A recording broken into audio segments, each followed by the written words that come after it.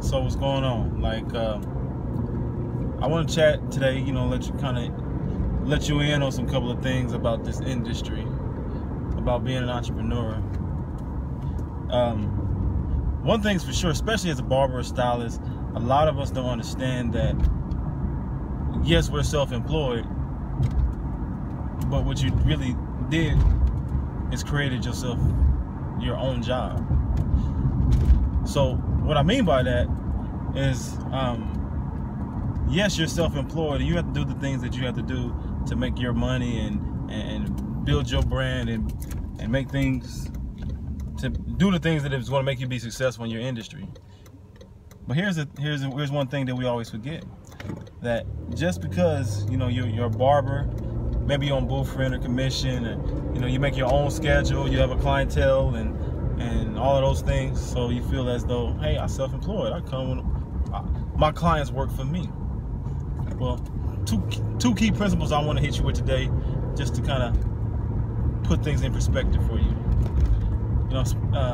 As a business owner, I found out that, yes, you are self-employed, but you're not self-employed. Like I said, what you did was you created yourself a job.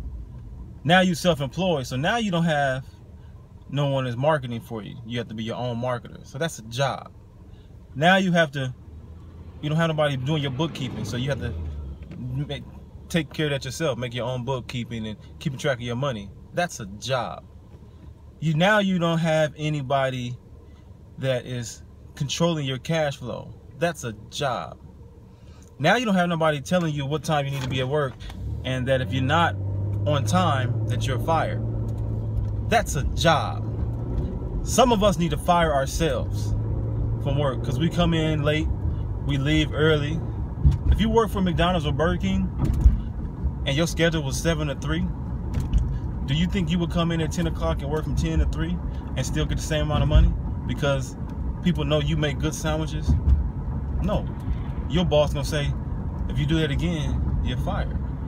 So why would you do that and make such a commitment to somebody else like a McDonald's or Burger King, but you can't make that same commitment to yourself?